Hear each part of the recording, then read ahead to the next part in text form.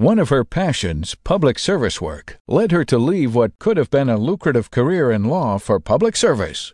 But making lots of money was never her goal.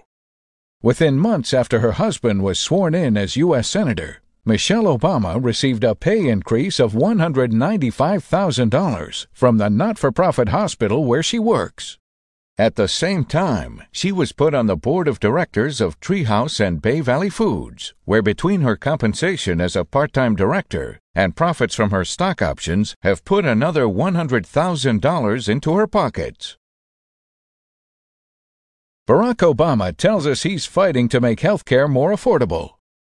He didn't tell us that his wife is one of 13 vice presidents at a not-for-profit hospital that in 2005 reported earnings of over $100 million, in part by charging uninsured minorities 3.5 times as much as whites with insurance for the exact same care.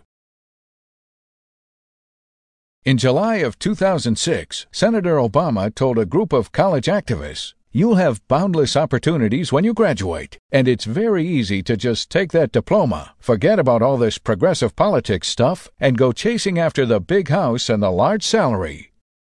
What he told the Chicago Sun-Times only after an embarrassing investigation into the purchase of his stately $1.65 million mansion. U.S. Senator Barack Obama expressed regret late Friday for his 2005 land purchase from now-indicted political fundraiser Antoine Tony Rezko. He tells a union group that opposes the amount of compensation paid to the CEO of Walmart that there is a moral responsibility to stand up and fight for a better economic future with adequate wages, health care, and retirement benefits. In 2005, the CEO of Walmart received $10.5 million in total compensation. What he didn't tell the union members was in that same year, the CEO of Treehouse Foods received $26 million in total compensation, a company whose revenues were 409 times less than Walmart's. Maybe because he's embarrassed over the fact his wife sits on the board of directors of Treehouse Foods, a company that shut a plant in 2006, which was staffed primarily by low-paid Hispanics.